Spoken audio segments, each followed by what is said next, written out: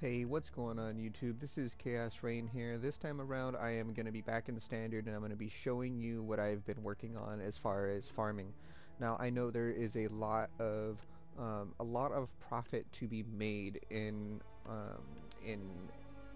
Heist, and as such I have decided to go out of my way and roll some watchstones and kind of show you what you're going to be looking at to try and get started on this. Now I will put a full disclaimer. I have tried two different methods with this. One is increasing the amount of blueprints that you drop, the other is increasing the amount of markers, and this is the one I'm going over now.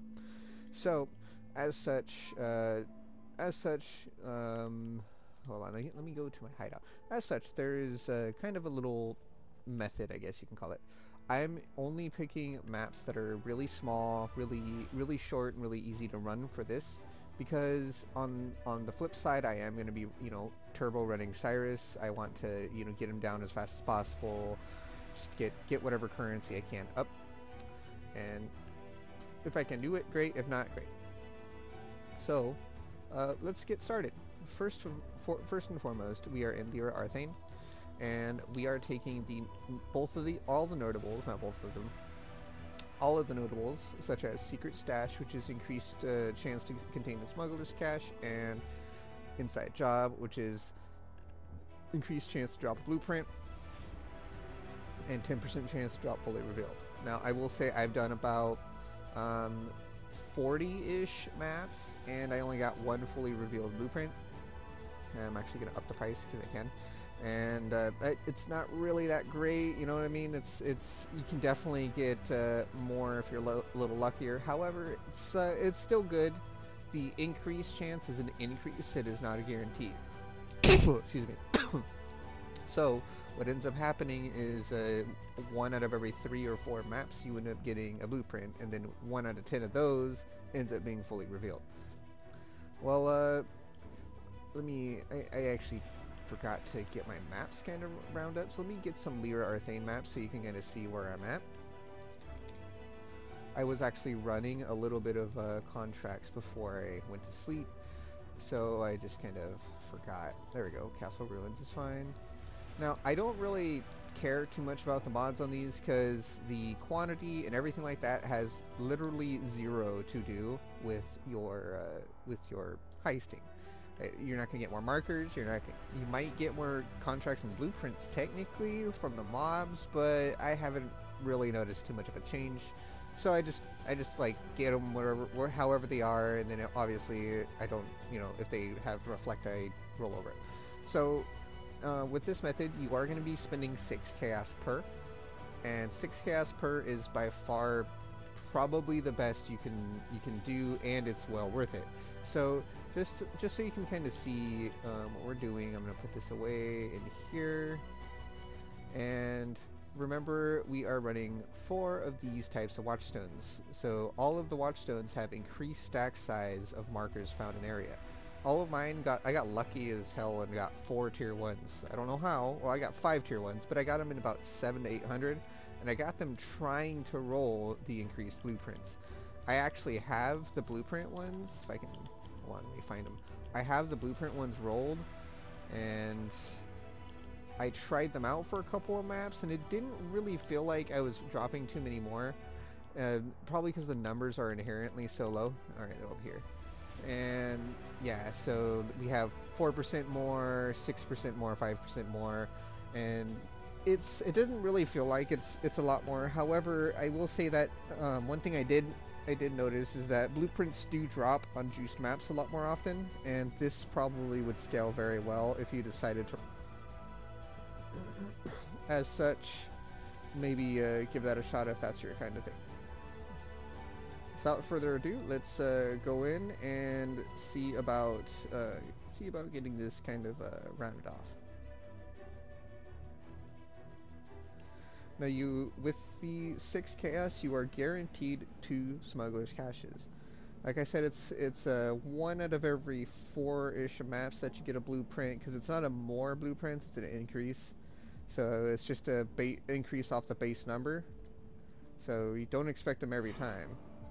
As you see, we got big stacks of markers right there. I got contract, and I can go over something else kind of a part 3 or 4 of this. It'll be part 4 because this is part 3.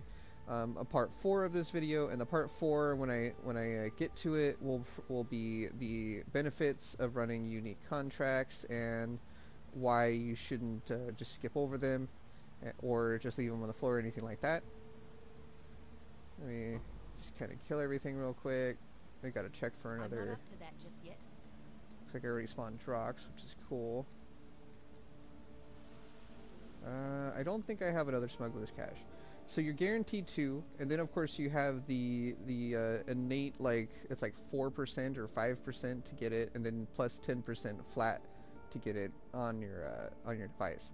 Now there is a watchstone notable that says increased chance to find a cache, and they not only stack, but they can each individually proc, I believe. I haven't tested it enough to, you know, see if you can get 4 additional caches, but I mean, I'd imagine if you could, it'd be pretty cool.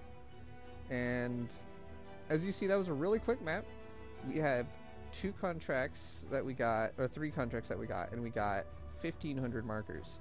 Now 1,500 markers for one map is pretty strong, because if you think about it this way, markers are usually 1 to 2x per 50k, and just in the markers alone you're going to be close to breaking even on your thing. Then not to mention you do get, like, you know, contracts, and some of the contracts are better than others. Demolition is pretty good, deception, you know, all that's pretty good. So let's just put away the unique ones. Alright.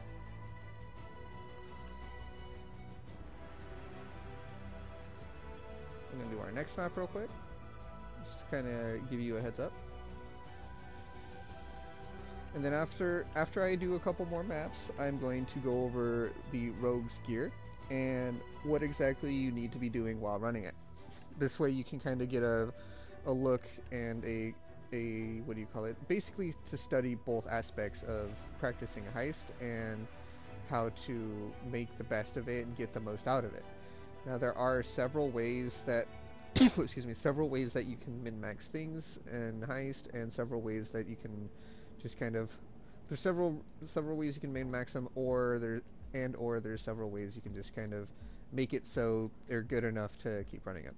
Now I'm gonna kind of show you a way how to make them just subpar, not like crazy. Wait, did I think I added the wrong craft on here, unless that's a natural harvest. If I added the wrong craft, I'll just leave after boss. I think I did.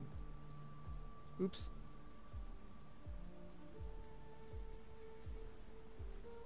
Well, don't do what I did and waste 12 chaos to get a harvest. That's, you know, garbage. Oh, no, I didn't. There we go. Cool. I just gotta find the other one. Unless that was a natural one. Anyway, so yeah, there's plenty of ways to run heist, and there's plenty of ways to make it either super good for you or just kind of subpar for you. And to make it really valuable for you, it can cost anywhere between like a couple hundred chaos to several x investment to make it just like runnable to where you don't really need too much else. You're able to run what you need to run.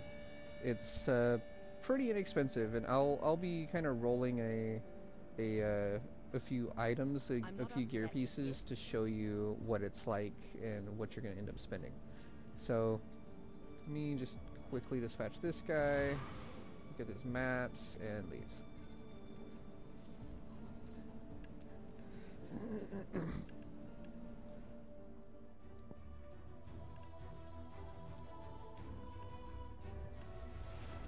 Alright, so I'm going to put my... Come on, I'm using my busted controller, so it tends to veer. Alright, I'm going to put my unique contract in here. As you see, I save all my unique contracts, and I do that for good reason. I'll get to that. I'll get to that in the next video, because it's going to be an explanation that I'm going to have to, like, show you more than anything.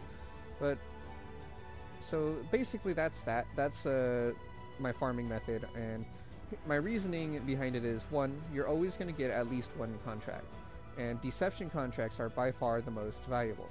Deceptions on average are anywhere between 8 to 12C, and they give you so much for them. You usually, just in one deception, you're going to make your money back just off the drops, and then you're going to make even more if you do the blueprints afterwards. So, aside from that, we also made about 2,000-3,000 coins. I accidentally I just combined them without thinking, and that's pretty good too, because 50k coins, as I said, sells. I'm selling mine for 3x in standard. I know they're about 1 to 2x in league, but I am on console, so I know the price is different for PC. But I'm only speaking from console. So let's get to the Rogues Harbor so I can kind of show you what kind of gear that you're gonna need, what you're gonna look for. My gear is maxed out again to my preference. It is by far not the best gear possible, but it is pretty expensive to roll the pieces I did roll. And then I'm gonna roll a couple pieces as well and kind of show you what you're gonna be looking for.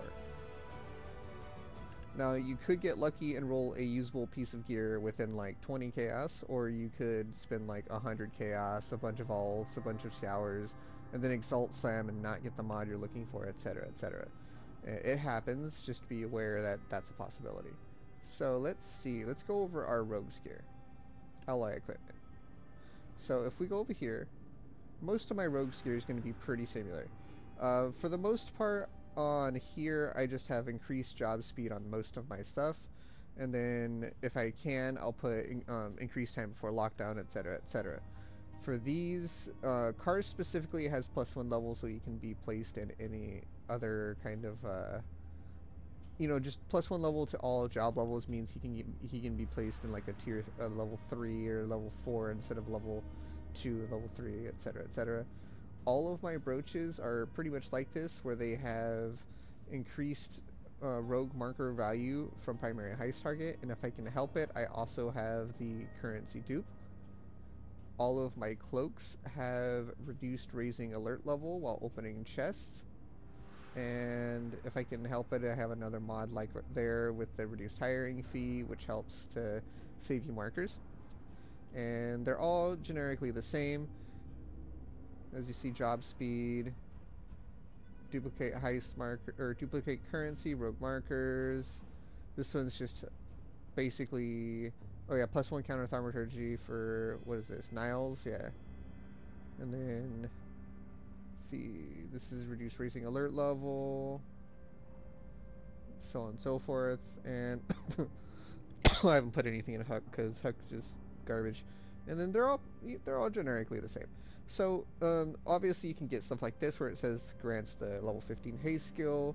That's really good. I would recommend looking for that. But what you're going to be looking for mainly is basically what you want to do.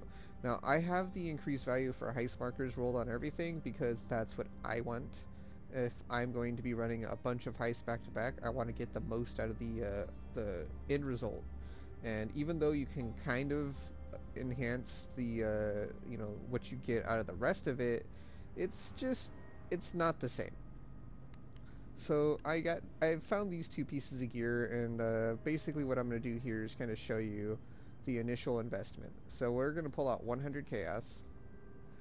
It's 80, 90, 100, and I need alchemies to alchem. So let's see. Alch. Alright. So first things first, we're going to look at our cloak here. This is a level 5 any job cloak. This is the highest tier you can get, and you only need, I think, up to 83 or 82 to get all the high rolls, if I'm not mistaken. All the highest tier, that is.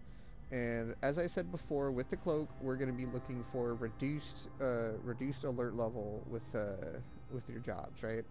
Or with when opening chests. So let's just go ahead and let's see. So right there, as you see, there's a notable that you can do also. It says chance on opening a chest not to generate alert level. Now this stacks in Grand Heist, so if you have 3 tier 1s, that's 30% chance to not generate any alert level when you're opening a chest if you have 3 of them. If you have the currency or, hundreds and hundreds of chaos, I would definitely roll this one alongside the other one, which is reduced raising alert level when you open a chest. Let's see if I can find any other relevant mods. Okay, so right here, I'm not gonna roll over this just because it has this mod and I like this mod. So this cost me a couple chaos, and this is definitely a mod that you can hunt for. 5% chance to not activate lockdown in Grand Heist. So this means that if you're at the end of your Grand Heist and you open a curio, you have a 5% chance for that curio not to, to trigger the lockdown. In which case you can open a second curio. Now the stacks, so if you have 3 of your members with the 5%, it's 15%. Now, I've only ever been able to pull off like getting 3 items out at once, but I've heard of people getting like basically a whole room's worth if they're super lucky. It's all luck, obviously. So we're gonna keep this aside just to kind of show you like, hey, this is like a bare basis of what you can keep. Obviously, the cloaks are pretty cheap. If I go in here, I'm gonna look. There's 11 chaos. There's 11 chaos again, 20 fusings, and these ones are probably, what are these, rolled well? No, he just doesn't know what he has. And so on and so forth. 11 chaos, okay. And then obviously I could probably just offer 5C for these ones. Now let's get to our to our brooch. So if we look here, we have the tier 3 increased rogue markers from primary heist target. So there's something to be said that you don't really need to have tier 1. Tier 1 to tier 3 it's not going to be like an enormous difference. Just keep in mind you're only ever going to be able to get this from your contracts. I would definitely not settle for anything lower than tier 3, but usually what I do is I either get tier 1 with nothing else, or I get tier 1, 2, or 3 with one other modifier. And the other modifier is either currency dupe, or it can be whatever you're farming. So let's see if we can roll this real quick, and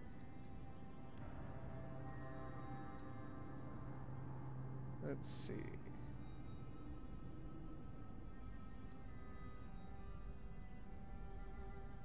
Primary heist target, duplicate contain breach splinters. See, this isn't bad.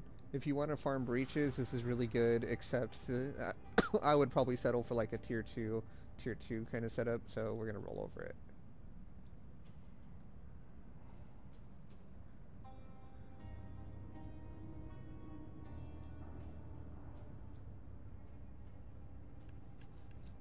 See, this one's actually really good here. This one gives you a tier 4, which is not too good, but it also has tier 1 job speed, tier 3 chance to duplicate basic currency, and a tier 2 chance to duplicate contain divination cards. So the tiers, obviously I said, like, it's not going to matter too much between tier 1 and tier 3. Tier 4 is pretty low, but it's still enough that you're going to notice an increase. So I would definitely maybe like throw this alongside a Gianna and run this on Gianna. And as you see, this is a pretty budget kind of thing. I spent, what, 12 chaos to roll 2 items, but this is like if you're gonna just settle, right? If you're gonna settle, you want tier 2s, you want tier 3s, you want just whatever you can get and to throw onto your rogues. It's not gonna cost you a whole lot of currency. You just have to, decide beforehand what modifiers do you want. So if your goal is to run to the very end of Grand Heist, not opening any rooms, just running to the end of Grand Heist, then your best bet is to go chance to not activate lockdown in Grand Heist and putting that on all your characters. So then basically you're just gonna reveal wings, run in, go to the end, crack the curios, and hope you can crack a second one.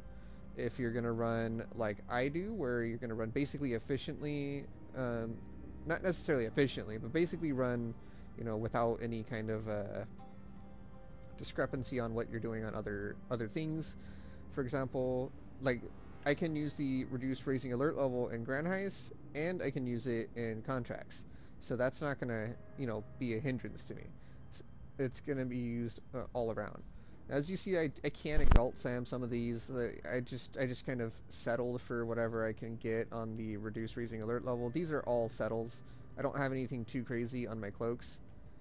I did at one point, but it's or no, not the cloaks. I think mostly my brooches. I've spent most of my currency.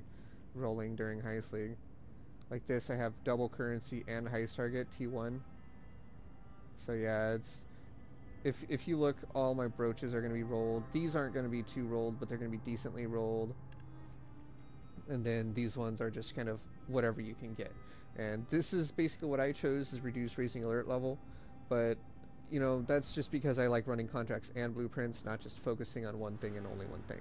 If you're focusing on blueprints, this is probably your best mod, because if there's going to be times where you're going to look at the curios and you're going to be like, okay, well there's 4 things that are worth like 1x above, and I want at least 1 or 2 of them, or you know, at least 2 of them. So this is going to definitely increase the odds of coming out with a bigger overall chunk from the end result of your grand heist. And I would definitely recommend rolling something like this, if that's your focus. If your focus is to open a whole bunch of rooms and open a whole bunch of chests and then take whatever you can get and settle for it, then go this route, because this is going to reduce the racing alert level on all your chests, and when you're in a grand heist, this stacks. So you have 33% reduced racing alert levels when you open chests. Well, thank you very much for joining me in this heist series. I do appreciate anyone, you know, anyone who's willing to sit down for a little bit and kind of listen to me rant and talk about Heist. Heist is definitely one of the more profitable things you can do. I think I've pretty much gotten like 100C, a whole bunch of other, like I was almost out of alts. I'm at 100 alts now, and it's a really good method to get you just small currencies and just get whatever you can get real quick.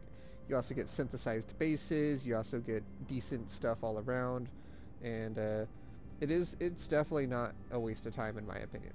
It is a little boring, but if you're you have the patience to sit down and do it, then it's definitely worth your time to do it. So feel free to take a look at Heist and or have fun with it. And if you don't decide to run the heist, just remember, if you decide to just pay the 6 chaos, you can sell the contracts, you can sell the blueprints, and you can sell the markers and still make well more than your currency back. And then the times you do drop fully revealed blueprints, you're gonna get a really good killing. Like, for if I decided to run this, I have the characters all maxed out to run this. I can probably open almost every single room here, and this would be a really profitable blueprint. But because I don't have as much time as I'd like, I'm just kind of leaving it in the wings and seeing if someone buys it. Thank you very much again for joining me, and hopefully